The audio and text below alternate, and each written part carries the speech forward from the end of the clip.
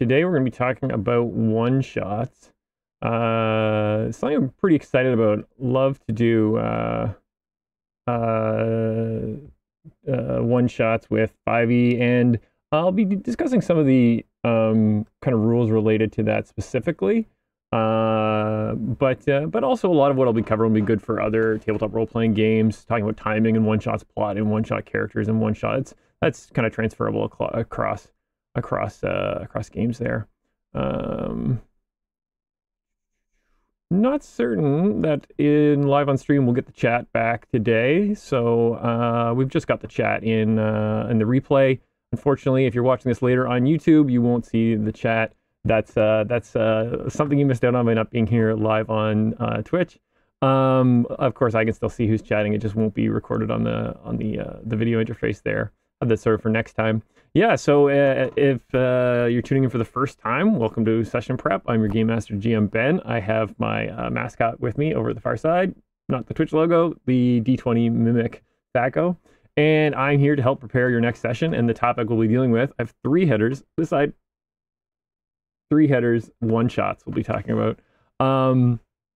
And of course, if you're watching on Twitch, feel free to ask questions in the chat. I'll read those aloud as I touch on them and cover them. There'll be time at the kind of end to just take questions in any direction, any kind of DMing advice you want. But as we're going along talking about one-shots, just jump in with any of your input or ideas or questions about one-shot topic, and I'll engage with those as we go through it. As usual, if you are watching on Twitch, be sure to follow. If you're watching on YouTube, be sure to like and subscribe. The Goodman Games channel, of course, appreciates this support. So do I. I'm on Twitter and YouTube at GMBenn, and I'm on TikTok and Twitch at GMBenn Show. You can see down here. Yeah, so that covers the kind of opening stuff. Rush through it all and hit the high points. Yeah, and I apologize again that we don't have the chat and stream, but I won't mess with it while we're live. Instead, let's get right to one-shots. Running a one-shot, a one-nighter, a convention game, a special occasion game, like I like to do. Our last topic, that video is will be up on YouTube shortly, if not already. Our last topic 2 weeks ago was horror games. I like to do horror one-shots. They're a great opportunity to kind of do something a little different. You don't necessarily want to do horror in an ongoing game always, but in a one-shot it fits so well. I've done birthday one-shots just to do something out of the ordinary. I've done a few convention games, but that's not my specialty. I really like one-shots for people I know for special occasions. I wanted to ask chat, and I can brainstorm a little bit as well here. Why are one-shots better? What do they do better? That might be our starting point. If we know or have an idea or premise of why one-shots are better, it can help us kind of lean into those strengths, use some of those to build the best one-shots we can. Yeah, Jack Shanks, they end. Go see Squid. Oh, players feel like we can take risks. I love both of those. Yeah, one-shots are bookended, right? They have they begin when we all gather, and they end in the same night. So many campaigns don't get that nice, satisfying, like big climactic battle that leads to a conclusion. They kind of fizzle out. So one-shot is a great opportunity for that. Can also say, if some of this advice will apply not just to one-shots, but to say like a mini-series. Don't forget that between an ongoing campaign and one-shots, which are one night, you could plan, a 3-night game or a 2-night game or a 5-night game, a limited run storyline. Those I think are underappreciated, but we'll save that topic for another time. The one-shot, they end. One-shots are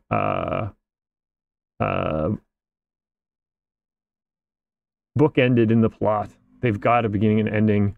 3 years doing Tyranny of Dragons, yeah, I believe it. I did just Hoard of the Dragon Queen, and it was 1.5 years, and that was just a level 8, which is like so much faster than the later stuff. 3 years, absolutely believe it. Go see Squidos as players. They can feel like they can take risks. I like that one as well. I like it a lot. If you've got an ongoing storyline, oh, I forgot that I can bring back a little bit of music while we're sitting here just chatting. Not too much. If you've got a little bit of a storyline going on, players are sometimes get, and I've experienced this as a player, your actions have consequences, right? And the consequences can be as simple as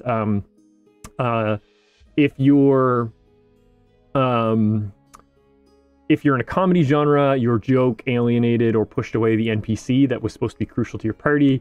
If you're in a horror genre, and you're playing long term, you want that character to survive. DW Gable, welcome. If you're in a horror genre, you want that character to survive for many sessions in a row. You're kind of timid of those risks. You're not going to be as funny in character because you realize that what your character does and says will come back to haunt them. If you're playing horror, you're going to focus on the surviving rather than the taking risks. You're not going to be the daring character when the chips are down. In one shots, yeah, players, they're kind of aware, if I perish and it's all worth it, I only have to sit out, 1 hour of the rest of the night. It's not as big of a deal, and players will take risks. I love that one more readily. Yeah. I'm not going to try and read your full name, but Bahasal says one-shots are also good if you want to play a game but you have a busy schedule and can commit time. Yeah, I like that as well, where you kind of reach out to people and you say, in the first week of May, I'm going to do a one-shot on the Saturday. Who's available? And some people, who have otherwise busy schedules, can't commit to weekly, can't commit to bi-weekly, but they say, you know what, I'm going to shift things around. I want to come just for that first Saturday in May or whatever's going on. I've got a few one-shots that I'm thinking of doing. I'm going to have family visiting next month, and I want to run a one-shot for one of my family members and bring in some friends. And so this is why I've got one-shots on the mind. And Ghosty Squid says players can test drive a system. Yeah, and I think one-shots are... This may be outside of what I'll talk on too much today, but yeah, Ghosty Squiddo is absolutely right. One-shots are great for... trying out a new rule system before you've started a full campaign, or trying out a new group for that matter if you're don't play with the regular people, but you're kind of meeting new people. If you're a dungeon master, as many of the people tuning to the stream are, and you've got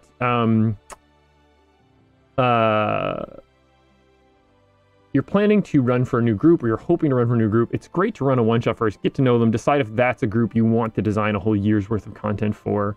I'll add that as well. Test a new system. Or group. Test new players. I did that for a while when I was hoping to run a long-term game. I thought, I'll just run a few short adventures, get to know the people, get to know their players, figure out who meshes and who would be best for kind of joining into a long-term, higher-level game once you know people's styles and if they match your gaming style, your DMing style. Shout out to those players who may be tuning in to watch because they made it into that long-term campaign. We started with some one-shot style adventures, and we ended up playing 3 years when the pandemic came, made it all the way to level 20. A highlight of those years for me, for sure. So we have some examples of why one-shots are better. But setting them up can be a little different. There can be different things about them. And I think I want to start with the characters. Start with it's not always where you might start when you're brainstorming, but we've talked a little bit about players can take risks and you can test drive a new system. So I was thinking of approaching the one shot the same way your players would see it. They'd see it characters first. They'd see it the heroes first. What can anyone who's run one-shots and has different one-shot ideas, what can we do differently with the characters in a one-shot? Let's say you're doing 5th edition, and you want to try something a little different. What can you do with the characters? And I'm going to put some of our notes here up on the table.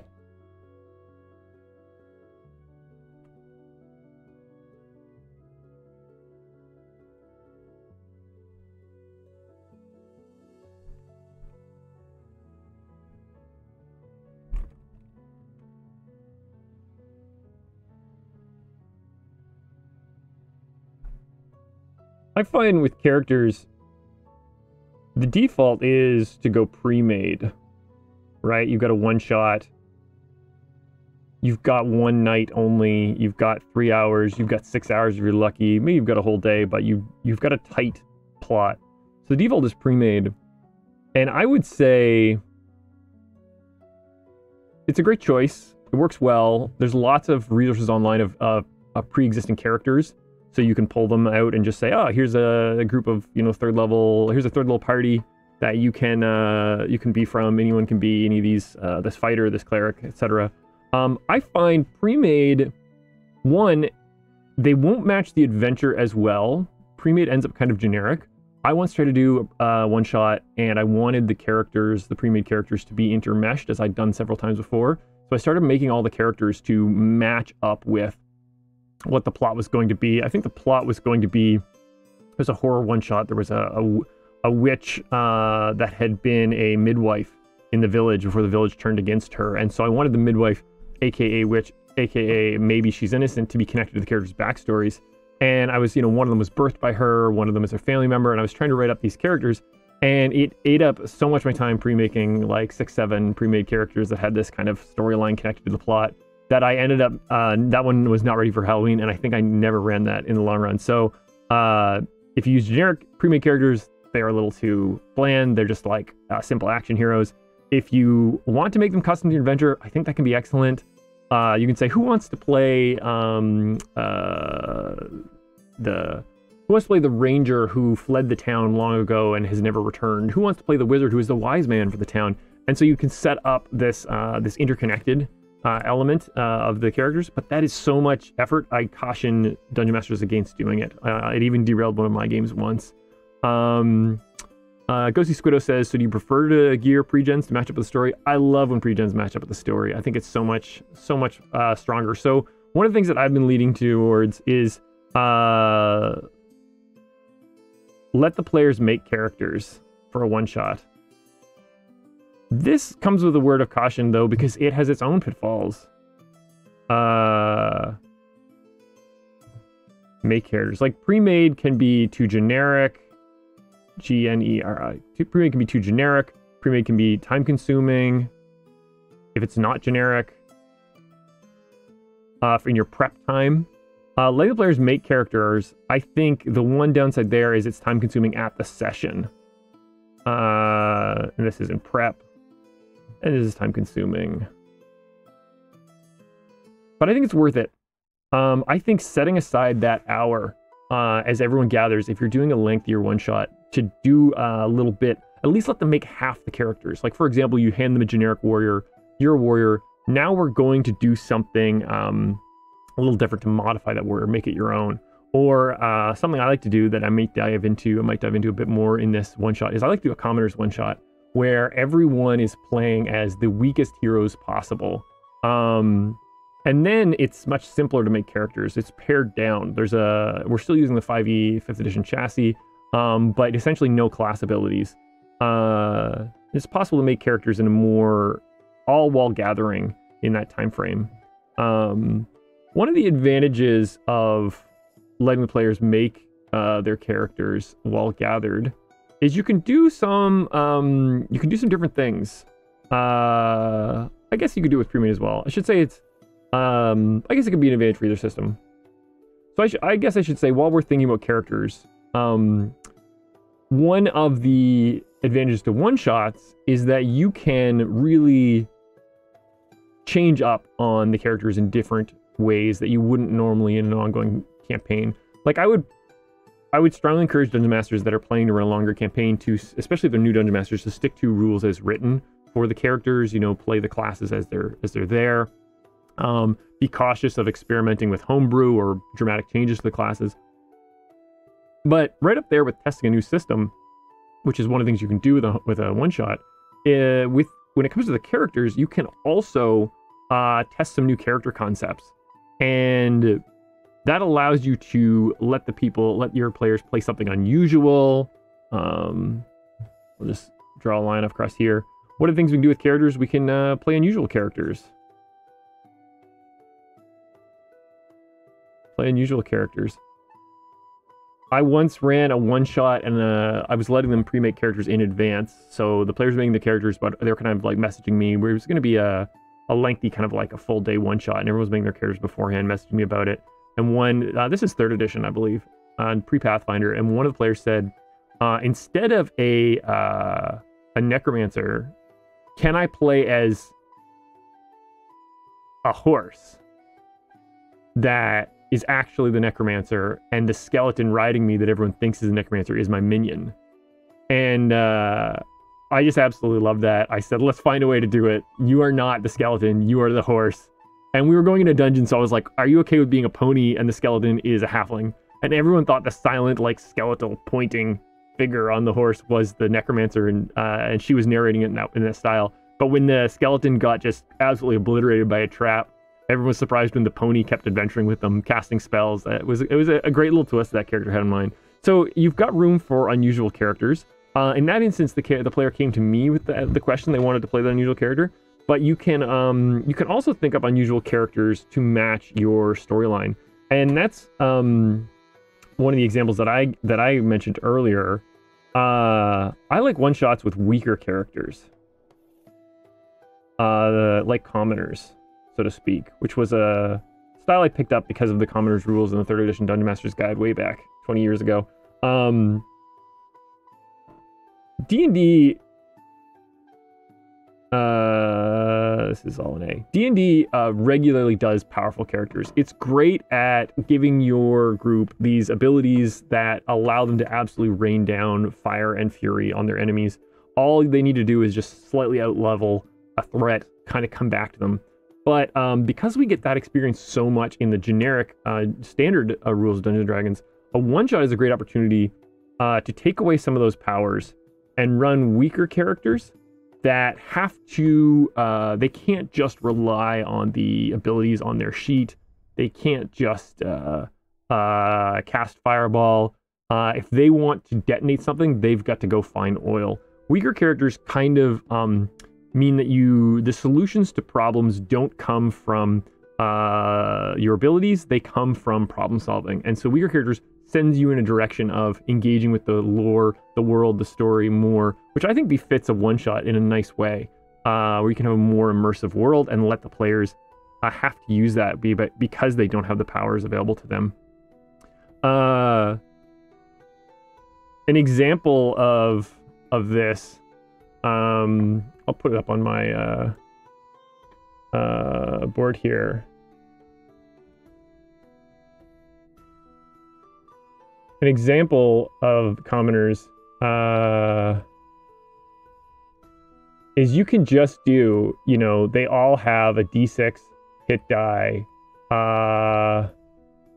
proficiency in 2 skills, and a background.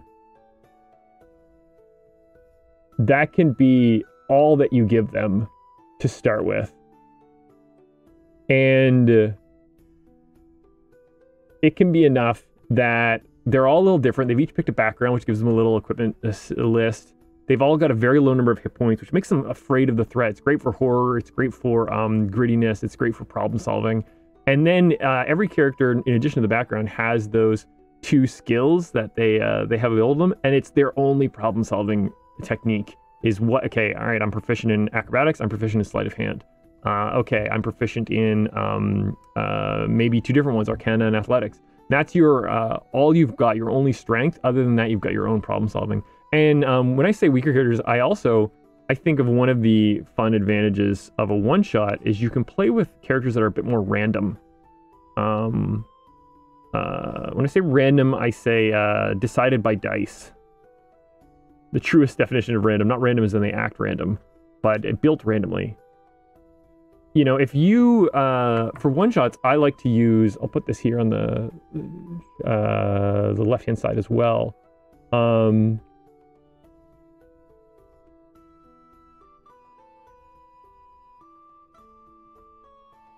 If you're open to weaker characters, you're open for random characters, one of the things I've done with one-shots, which I would recommend everyone try if they've never done it before, is your character is 3d6 stats down the line, right? You roll your 3d6, 5, 5, 6. Oh man, our character's starting off strong already. But you don't even get to choose where it goes. So you've got this 16 to start. You've got a 16 in strength. Keep going down the line. You've got a 5 in dexterity. That's the character you're playing tonight in the one shot.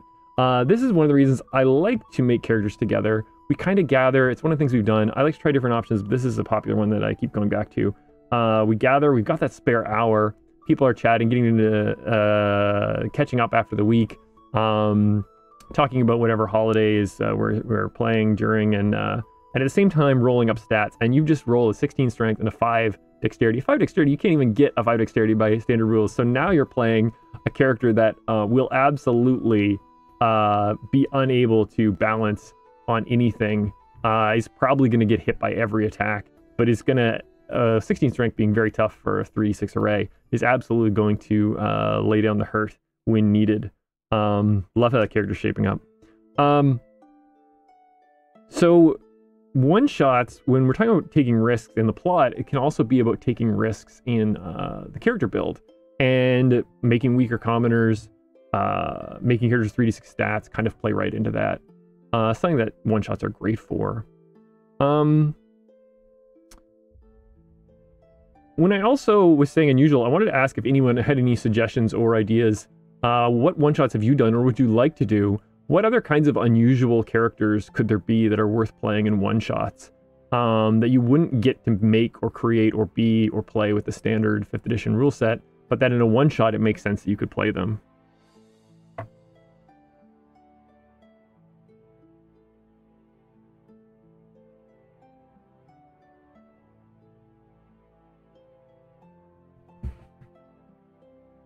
We can come back to this as well when we talk about some of the different plots. We can think of what sorts of unusual characters can be there. Unusual personalities, always keep it interesting. Yeah, that's what AO suggests, unusual personalities. Right in line with characters randomly decided by dice. I encourage in one-shots, in long-term campaigns, I encourage my players not to roll their personality traits, bonds, and flaws, but to choose them, to pick the type of character they want to play. In short-term one-shots, I absolutely encourage roll your personality traits, roll your flaws, see what you get. I recently did a one-shot where I Googled online to just look quickly for kind of wacky or fun personality traits and flaws, grabbed that list, threw it in, made it available to the team, and that's what everyone had to use. And we ended up with some absolutely memorable characters. Like there was a character who, credit to the website that I got this from, I don't remember, but there was a character who thought they were a loaf of bread that was animating their self.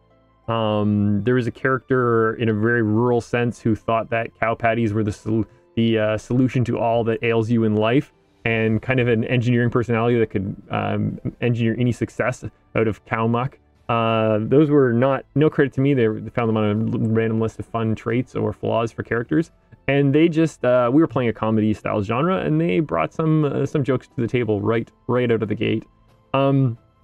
Other unusual characters that's common in one-shots. Some people have used 5th edition rules to do modern day, and AO says, a bunch of weirdos trapped together during Breakfast Club detention. I mean, in a haunted house surrounded by zombies. Yeah, I was just thinking very similar that a lot of people have used D&D rules to do a modern day, and in not commoners, but to basically play yourselves, or to play modern day teens, or to play everyday folk in the 21st century. And that's a sort of unusual characters that you can then use the D&D rules to try and solve the problems of the haunted house, of the zombies. All excellent things to run for a one-shot.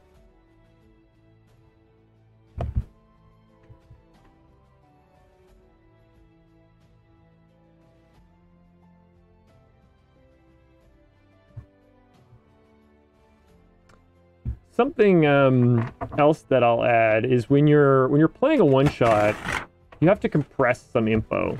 You've got to bring it together really quickly. You've got to bring the table together. And so when I'm thinking about making characters at the table, or if people have made them in advance, or they've got generic characters, even if you've got those generic characters, you want to do something to give a little customization, a little twist at the table when everyone's gathered. And I'll share with you all a little connecting characters minigame that I've done.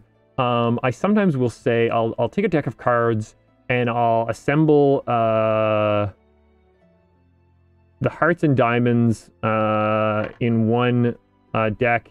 And if there's, let's say I've got 6 players, so I'll take the 3, 4, and 5, and I'll do similarly with the spades and clubs. And if I'll deal them out, and I'll say you all got a red card and you all got a black card, either a heart and diamond or a spade and club. the character who you share a red number with, i.e. 3 of hearts and 3 of diamonds, you have a positive connection with. And the character you share the black card with, either hearts and spades, you like the 3 of heart and 3 of spades, you have a negative connection with them. And so starting right out, when we're doing character introductions, when we're doing describe your character, you know, how did you arrive here at the haunted house? I played this little mini game, and at the same time as you're describing your character, tell me now what is that positive connection you share with the character with the that you drew both drew the heart, the 3 of hearts, the 3 of diamonds. What is the negative connection? And we got some, you know, there was a hermit and a criminal, and we got some funny. It was a horror game, but we got some funny moments that someone was mad at the hermit for sleeping on their lawn, and someone else. The positive connection was that they. I can't remember one of the strong ones, but like positive connections, like they both already know that they are looking for lore in this haunted mansion, and the hermit and the criminal together. The criminal wants to steal a book, and the hermit wants the lore, and they've already figured out they can work together. So this sort of stuff, sometimes in a longer campaign, it will come up kind of generically as we see the positive negative relationships that develop between characters, a bit of role playing. But in a one shot, you got to compress that. And a little game that deals out red cards and black cards. And then you have a connection with the matching number is a great way to quickly speed together and set up dynamics. So then you have this moment where there's a negative connection between the 2 characters that drew the 3 of spades and the 3 of clubs. And one of them is dying on the floor on the 2nd story of the mansion. And the other one, who's mad at the hermit for sleeping on their lawn sometimes, runs up there and bandages their wounds. And it's just a more dynamic moment when it's out of that negative connection that the character says, I'll still help you, and runs up there and helps.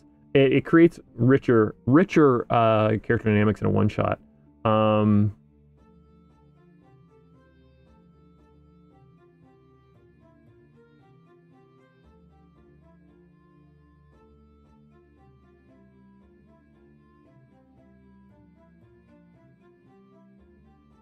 Yeah, so as I was saying, you do like one positive connection, one negative connection each per character member, drawing with the red and black cards. It's a neat little mini game you can do. Yeah, and exactly, it says you've 4 players, you just take out some cards. I can say if you have an odd number of players, you either need to be very careful how you deal it, or you can end up with 2 characters having a you can end up with a little circle where like 3 characters or some of them have a positive connection with themselves, and then one person is missing out. If you have an odd number of characters, so you have to be cautious of that. But as a DM, you could just look at the cards as you're dealing them and say, oh wait, I can't give you that because I've already these, there is no one else left with that number. Or you could have a pardon the expression, a 3-way positive or negative connection as well. Throw in the Joker for a wild card. Yeah, why not? You have an odd number, throw in the Joker. Say describe. You pick any type of random connection. And I've found players respond quite nicely to this little moment. They get a prompted narrative, positive connection, negative connection. They get to take that moment to describe something. So I wanted to share that. It's a way that even if you do generic pre-made characters, you can draw out a lot more description. You can get the players thinking about the how their character inhabits this world that you're playing. Instead of just a bunch of stats on a character sheet, right away you're playing a little mini game, interacting, connecting the party. Something else that I like to do is give every character a hook or connection to the adventure. This is really crucial. This is a great segue into premises and plots. Because you, in a one-shot, we've already spent an hour making characters on the same night that we plan to play. You've got to get them, without railroading them, you've got to get them on a fast track to solving this adventure, to solving this quest. And one of the ways to do that is to give every character a unique connection or hook to the adventure. And I've even used them as victory points to say that, if you find the book in the mansion, you get a special victory point. And if you are able to find the deed and put your name on it so you become the rightful owner of the haunted house, you will get a victory point. Each of them with a unique hook or connection.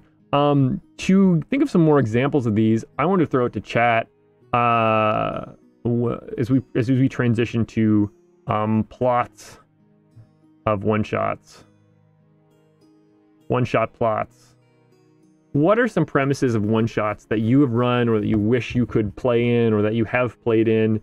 We've talked about the haunted house. We've talked about zombies in the modern day. We've talked about commoner characters. What are, maybe expanding on those, or what are some one-shot premises that those of you in the chat have in mind? And I can add to some as well.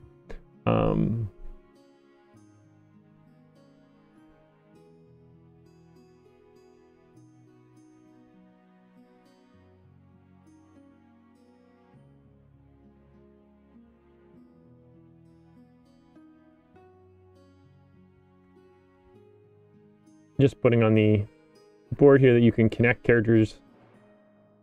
You can connect characters to each other, and you can also connect characters to the plot.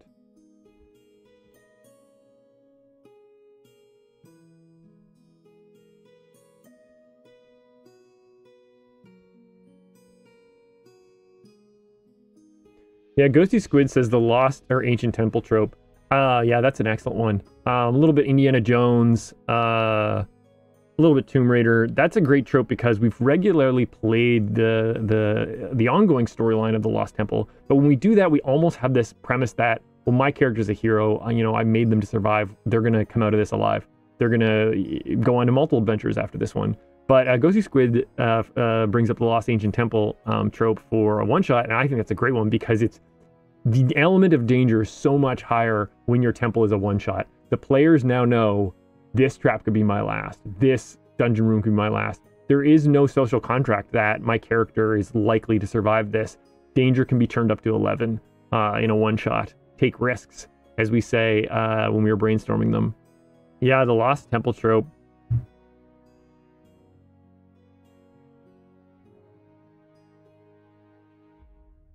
I'll use Lost Temple trope as an example. Using Lost Temple trope as an example, thinking of some, to give every character a hook or connection. My goodness, this one's excellent. What I would do if I were going to run the Lost Temple trope, I would get some blank cue cards, one per character, and I'd write on them a unique hook or connection to the adventure, shuffle them up, deal them out.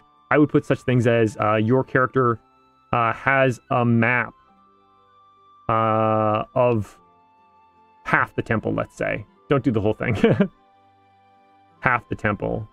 You may then have to print that map out and share it with them, but no problem.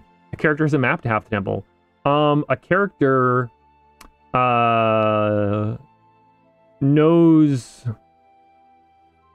the location of a hidden chamber. Why? Why for each of these? I'm running off the page there. Has a map to half of the temple, knows location of hidden chamber. These are neat because you've given them a little hook, a little rules benefit, but at the same time, it's going to be more to that. Why do they have half the temple? Well, your mentor gave it to you. As he was training you, he handed you the map. Why do you know the location of a hidden chamber? You had a dream. You lost your parent to this very temple, and you had a dream of where they perished, and it is in a hidden room, and you're confident that you can find it here. Oh, what's another one? One-shots are great. Something we didn't touch on. One-shots are great to kind of just in a small way pit the characters against each other. A little competitive. You don't want anyone backstabbing one another until the final scene. But with that in mind, maybe characters backstabbing each other in the final scene strikes can be something that fits in a one-shot if your group's open to that. So you could say one character is secretly a member of the temple cult, and they're tasked with bringing new heroes into the temple to perish, to feed, in a kind of Tomb of Horrors Acer X style, to feed some sort of soulmonger. We can just borrow that or something similar, a blood sacrifice. They're secretly a member of the cult, and their job is to bring other heroes there. Each of these could have a little victory point if you want to play a neat little mini game. You have a map of half the temple. Your mentor wants you to map out the other half. You want to find your deceased relatives' remains and put them to rest where they perished in the hidden room. The cult wants to lead everyone to the sacrificial chamber, which is the ultimate or penultimate chamber of the last or second last chamber of the dungeon. And all three of these are leading your characters. Oh, you need the other half of the temple map? Well, you have to go to the final chamber. The dream knows the hidden location. Where is that? It's the final chamber. The secret cult member wants the team to be sacrificed. Where? In the secret chamber.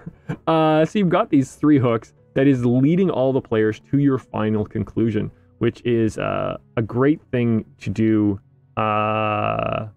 in your the plot for your one shot. Because a little segue, one shot plots need to be tight. They need to be trim. Before I switch into that, I just wanted to ask if anyone else in the chat had another one-shot premise. Otherwise, I can move on to looking at how we can do a one-shot plot, and maybe we'll use this Lost Temple trope as an example.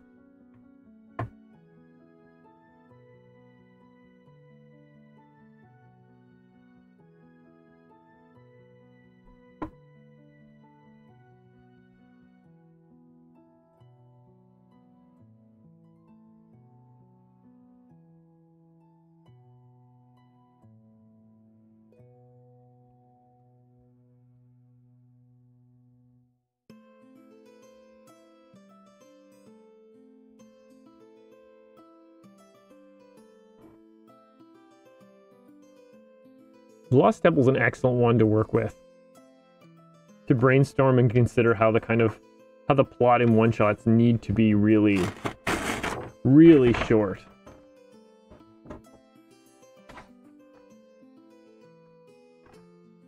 So we've got a Lost Temple. Write that up here.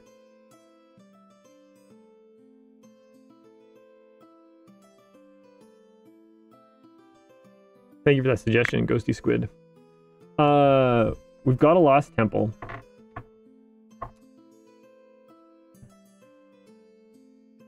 So one of the plot problems that DMs often run into with one-shots is they design an adventure that is too big. You know, you've got to go and collect 3 stones to open the final door. The party has found 2 of the stones and it's already midnight, and it's, according to the legend, they need the 3rd stone. And what are you gonna do? It's in a room that they haven't even gotten to yet.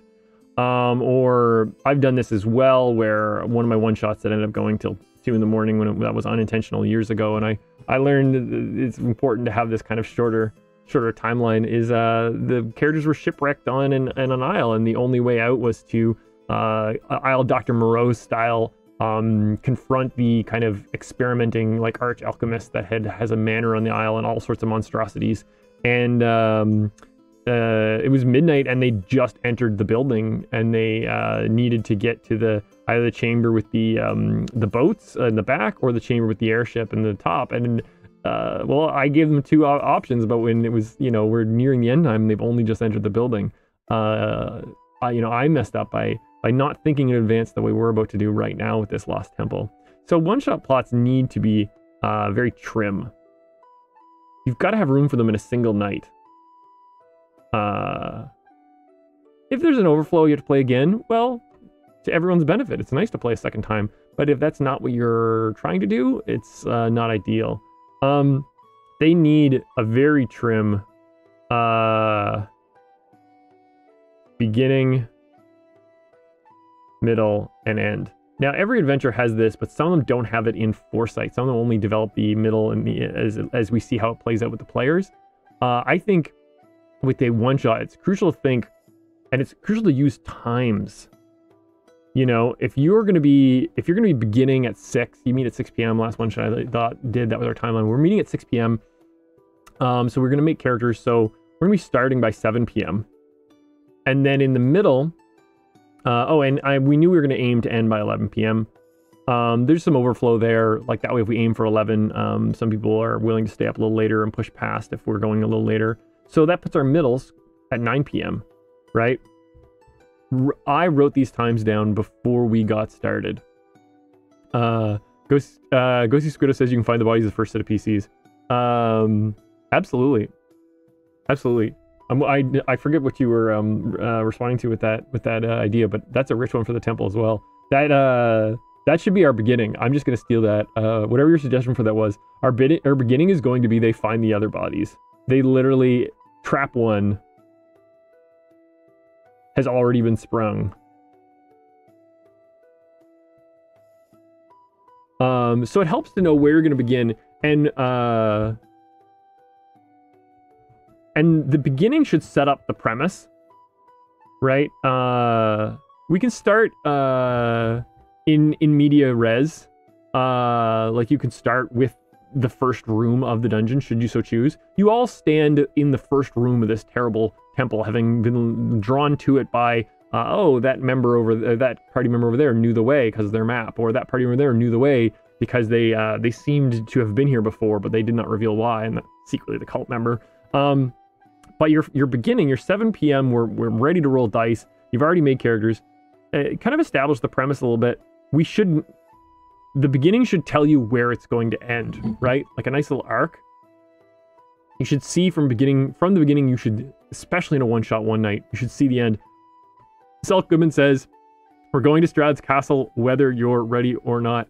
Absolutely, right from the outset. If you're playing Strahd's Castle if you're playing Ravenloft as a one-shot, of course, it's a lengthier, you can't just do it in one night, but maybe a one-shot, like a one weekend, as I've done, or a one long day, kind of a trim one. You say, the midpoint of the Castle Ravenloft adventure, hopefully this is not a spoiler to anyone who hasn't played it, but essentially around the midpoint towards the end, the rising action, you're going to Strahd's Castle for the last time because you are going to confront Strahd. And then, of course, entering the castle is quite a climactic whole arc once you're in there.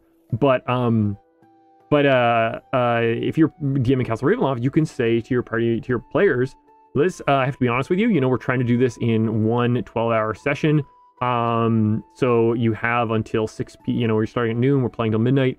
You have until 6 p.m. to kind of try and solve some of the issues out here. But at 6, you're going Castle Ravenloft, whether you're ready or not. You're going to Strahd's Castle, and we shall see. And that can be a little bit heavy-handed, but in a one-shot, your players are more likely to accept that. If they want more agency if they're playing a long-term campaign, but in a one-shot, they're more open to that kind of, oh, let's do this adventure because we're all here for one night to try and do it, and it'd be a shame if we didn't make it to Strahd's Castle. So our middle should be there's no hard rule here, but the example I just gave, and going to Strahd's Castle at the middle, and I picture the middle should be a transition or a shift often. Transition or twist. It should feel like a midpoint because you are now on the way towards the ending. And you don't want every detail spelled out in the beginning. So think about what is going to be revealed at the middle. And so, for example, in Castle Ravenloft, this is a smidge of a spoiler. Spoiler alert, mute this if you haven't played it. But just as you arrive in Castle Ravenloft, there's this twist where you're actually going to talk to Strahd before you confront him. And there's this great moment that you're wondering, is this the end? Where you maybe don't even have what you need to face him. You need to plumb the depths of the castle. And then you find out he's kind of playing with you like a cat with mice. And that's the twist. It's like he knows we're entering the castle and he lets us go exploring while he continues to toy with us. It's this great kind of fulcrum point where you think you're on the way to the end, but it got worse. The twist, the transition come up at the middle, and you got to try to get to that by 9 p.m. So we're in a lost temple. We found the other party's bodies, which tells us the premise, tells us how dangerous it is. One of the other party members, maybe they, if you didn't use a map as a character connection, maybe one of them has the half map. One of them could have a puzzle hint, could have a magic item that's necessary. And this opening premise, plus the character cards, could point you that the ending of the temple is going to be the lost artifact, the MacGuffin, the chalice, the final chamber, something there. You've seen it in advance. The transition tells us it's shifting. So let's say you find out the temple is actually in use. There's a live cult involved in what's happening. It is currently around the midpoint is where you're going to uncover that there is actually a ceremony. When you go to the end chamber, which you thought you were headed towards, it is not going to be simply a dusty old trap-laden room. It is actually going to be an active cult ceremony, which is a neat twist because people going into a lost temple may think that there's going to be predominantly trap finding, monster battling, and then you realize now, well, here's an opportunity for stealth. Here's an opportunity for negotiation, because we can pretend to be cultists as we sneak into this cult chamber. AO says there's new letters on the temple table. Turns out they've been paying their recent tax. Turns out they've been paying their recent tax bills. Yeah, so the temple's an active taxpayer in the kingdom. Al Capone was caught for tax fraud. So the evilest people in the world pay their dues to the king, lest they draw the monarch's ire. So you need this kind of tight timeline, beginning, middle, and end. We're not quite to the end, but the reason why I have a little segue here is, as I would say, use a clock for this, especially for a one-shot. You actually need a clock. You set a little alarm kind of quietly in your pocket or something, because if you want to end at 11, that means you need to the climactic scene needs to probably start at 10 p.m. or 10:30 if you've got some overflow time. So you've kind of got this like halfway between the middle at the end. You got this clock, 10 p.m. That's when you should be on the way to the climactic end scene. And of course, the end scene is going to be that sacrificial chamber we were thinking of.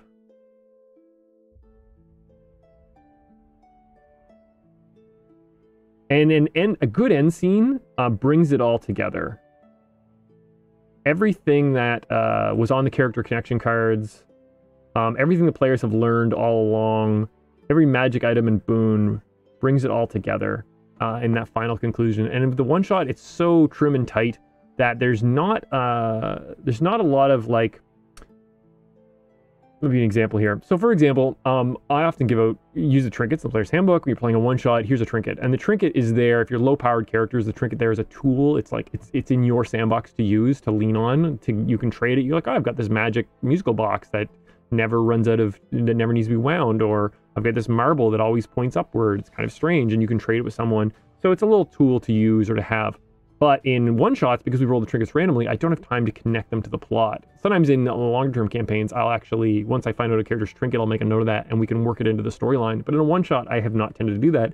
And it's for shame a little bit, because one of the great things about a one-shot is,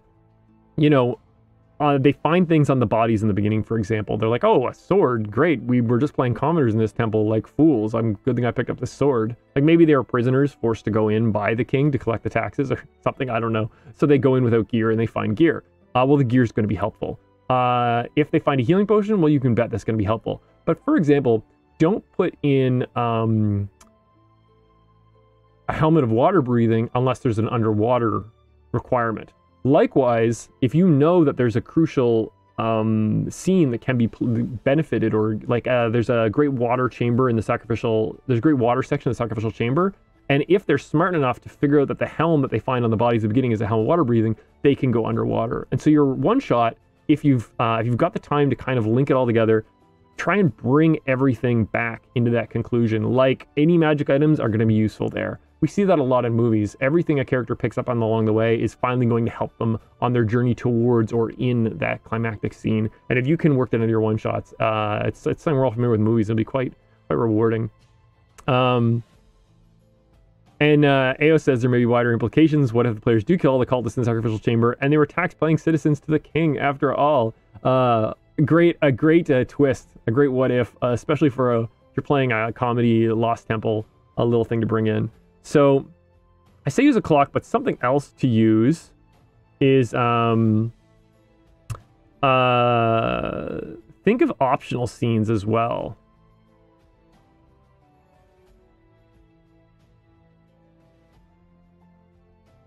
Think of optional scenes. And there's the reason why this is useful. I gave the example earlier on about my players needed to escape the island and they'd just gotten into the keep, and it was midnight and they needed to confront the arch alchemist and get on the boat. Well, what I should have done is I should have said, if I'm running late on time, the alchemist will be in the front room to the keep. right? I can just trim the extra rooms. The alchemist will be in the keep. So think in advance. What scenes can you trim to save on time? What scenes, what encounters, what rooms in the temple? Like a hallway could have a magical trapdoor. You can say to yourself, nah, if it's already 10 p.m., I'm gonna take that trap right out because we need to get to the climax. That's, you know, you're helping, like taking out the trap, right? We wouldn't, as Dungeon Masters, normally do that. Like, okay, the players took too long and I'm making it easier for them by taking out a trap. We wouldn't normally do that. We'd say, oh, you took too long. You have to face this trap no matter what. But in a one-shot, we want to get that really satisfying climactic finish. You don't want to be holding your players well past their bedtime if people are starting to get droopy and bail on you early. So think of what scenes can come out when you're behind on time. What scenes can be removed? And that's great because ultimately you may find yourself removing the second to last scene. Like, okay, we're close to the end, remove the second to last scene, skip over, we arrive at the end. That's unfortunate because that may be a strong scene. It may be something you really wanted to do. So if you've got your session timed out, you think, okay, we're starting at 7 p.m., middle's at 9, you know roughly where you are on the time. You can actually, I did this recently in a one-shot. If we were able to start promptly, I had an extra little thing I was going to do in the beginning, but I knew if we were already past 7 p.m. getting started, I was actually going to cut that. So what I cut was something right at the start that I knew if we weren't on time, I took that out. And as a result, we had a prompt 11 p.m. finish. It was unusual. Like I say 11, we have to go later when it gets to this. But you know, if you aim for that, you'll hit it sometimes. So think of the optional scenes, and similarly, I like what Goodman said earlier. We're going to Strahd's castle whether you're ready or not. Although it could be better. It could be better if maybe the dungeon master there thought of like a plot reason of why you needed to go. So I'm gonna put this in a bigger note here. Have a hook to bring on the ending. So for example, Strahd's castle. You say to the players at midnight, or not midnight because you want it to be sooner, at a certain time in the evening, when the full moon begins to rise, everyone who's inflicted by lycanthropy in Strahd's domain is going to turn into werewolves. And the woods and the towns and the roads are going to get extremely dangerous. And all that will be left that is safe, worst thing ever, Strahd's castle is the only place that is safe from the werewolves. So essentially, you've ratcheted up the danger at that moment if they tally, and if they dally, and it's a message and a warning, and it's a hook that it brings on. We better get to Strahd's castle. So you get to the time that you've picked. So, you know, midway through your session, you want them to go to the castle. You say the full moon begins to arrive. So key events in the adventure to real world time out of game time. Ask IO. Yes, absolutely. Key events in the adventure to the actual clock. And you can be transparent with your players because it's a one-shot. There's room for that. Or you can just kind of do it subtly. For example, if they have learned in the transition twist element, they've learned that they need to stop this in progress ceremony, then you can tell them they hear a gong, the ceremony is starting. So right at 10 p.m., you look at your clock, there's a beep in your pocket, the gong sounds out, the ceremony's starting. And even if you didn't reveal to the players that was going to be happening at 10 p.m., they kind of know with their victory conditions, with their quest, and they'll play along as well. They know you're kind of halfway through, you're getting towards the end of the session. They'll skip the other rooms, they'll rush straight to that sacrificial ceremonial chamber for the last event, the culmination of the adventure. And then, of course, the twist is that the ceremony can't go forward without the human sacrifice, which the players so willingly deliver to the sound of the gong. An excellent ending. So having a hook to bring on the ending. In this instance, our hook is the sound of the gong. The sound of the gong starts. The ceremony.